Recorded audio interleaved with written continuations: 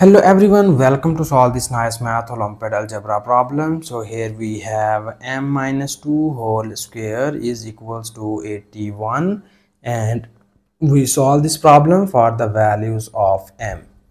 So here we solve this problem for two methods, and I hope so you like both of these methods.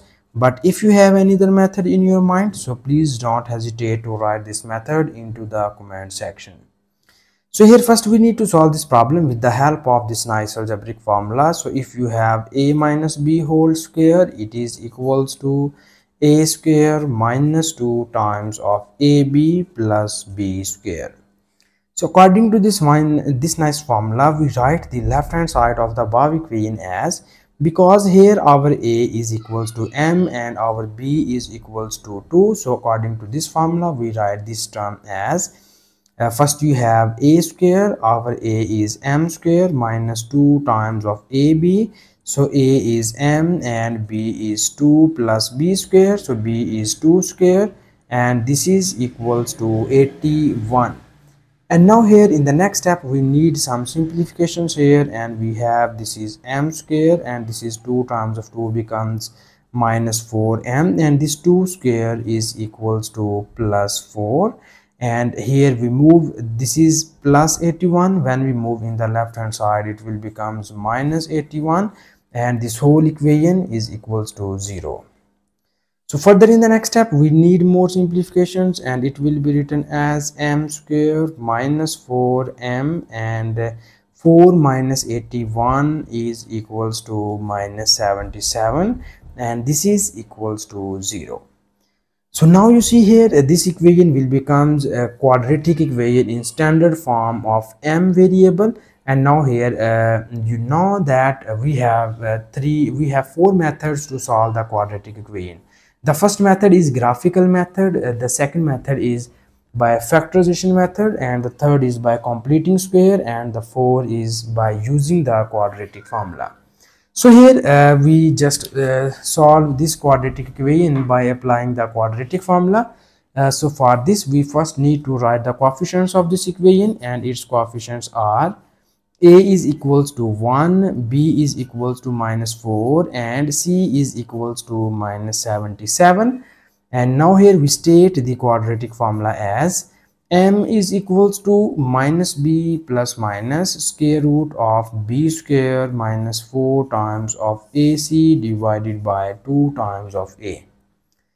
So this is our quadratic formula, and now here we need to substitute the values of a, b and c in this nice formula. So after substituting the values, it will be written as this is m is equals to minus times of value of b is minus 4 plus minus, this is square root of b square, b is minus 4 square, minus 4 times of a is 1, and c is minus 77, and it is divided by 2 times of a. So here our a is equals to 1.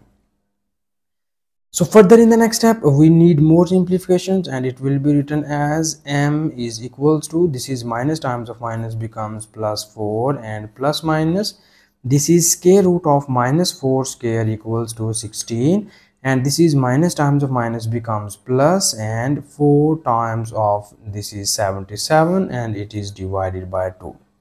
So here we rewrite this term as, this is 4 plus minus square root of this is 16 plus 4 multiplied by 77 is equals to 308, and it is divided by 2. And now we need to sum up these two values, and we obtain here our m is equals to 4 plus minus square root of 16 plus 308 is equals to 224. So we write it as, this is 324, and it is divided by 2. So here we need to focus on this square root term, and it will be written as 4 plus minus. We know that 324 is the square root of 324 is equals to 18, and it is divided by 2. So now we convert this equation into the two cases. Here we write the positive value, it is 4 plus 18 divided by 2, and here we write the negative value, it is 4 minus 18 divided by 2. So that from here we get the value of m is equals to, this is 4 plus 18 is equals to 22 divided by 2, and in this case we have m is equals to 4 minus 18 is equals to minus 14, and it is divided by 2. So we have the values of m is equals to, this is 2 times of 11 is 22. We get the value of m is equals to 11, and from this case we have, this is 2 sevens are 14, and we get the values of m is equals to minus 7.